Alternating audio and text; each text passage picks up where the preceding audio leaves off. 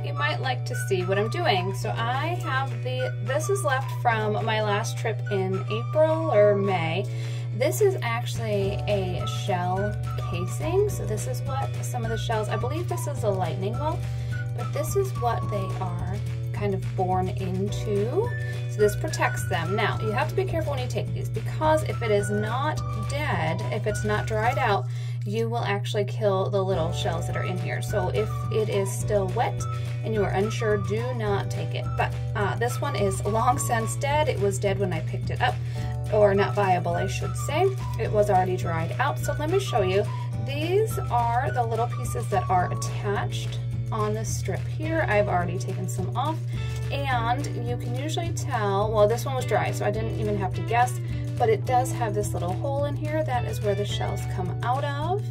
And then this one is actually completely empty, but I just think it's really cool because it's translucent, and then you can see the hole where the shells crawl out of.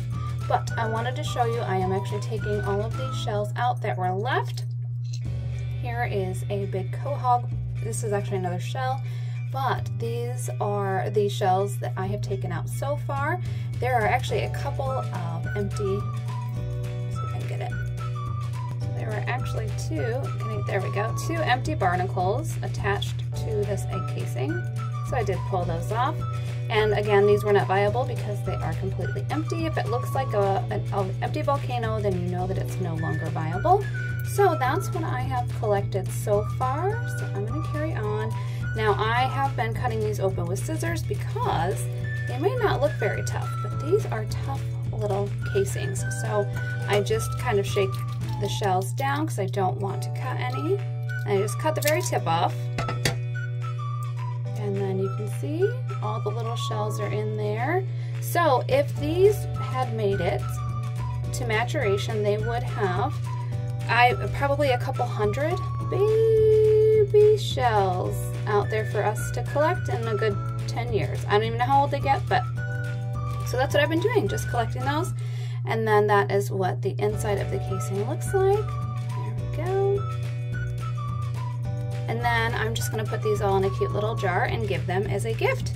So just thought you might be interested in seeing that. I actually am going through all of my shells from this previous trip, and there are quite a few that I'm not going to keep. So I was thinking I could put them up on my website. All you gotta do is pay for shipping. Let me know if you like that idea. I may or may not have taken the time to count them all. There are actually 262 baby snails and 2 barnacles.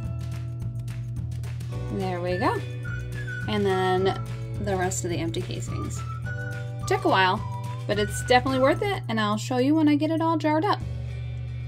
I have 2 little jars. So I have this one, which I love. It's gonna be too small. Come on and focus.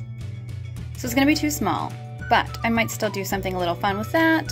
And then I have this jar as well. This one's definitely gonna be a better fit, so let's start filling. And I think I'm gonna fill the small jar first.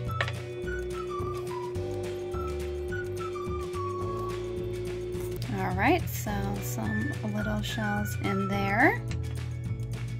Let's put the little topper on that. And then we'll put the rest in here. I am going to put the cute little barnacles in there too.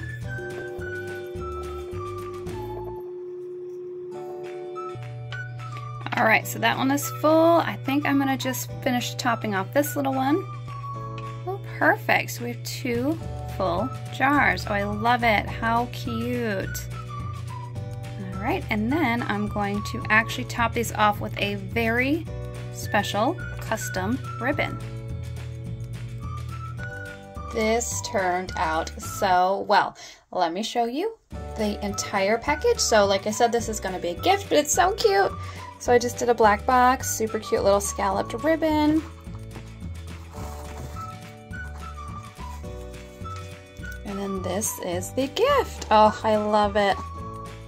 So I just did some black filler inside. Let me show you that custom ribbon.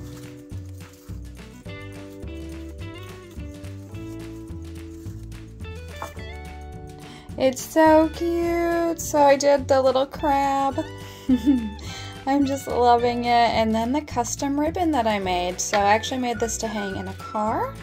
So I left the ribbon long, but oh my goodness, isn't that just the cutest little peanut? Oh, so cute.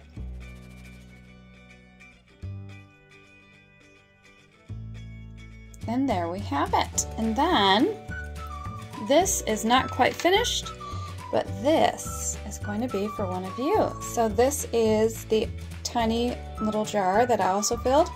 This is so fun. So it's kind of hard to see here, but it does say HB. There we go.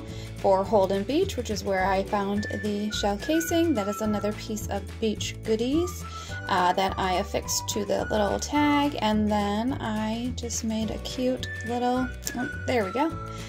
Just a cute little triangle with some beads laying inside. So that is going to be for one of you. Let me know how I should give this away. Alright guys, I will see you in the next one. Take care. Bye.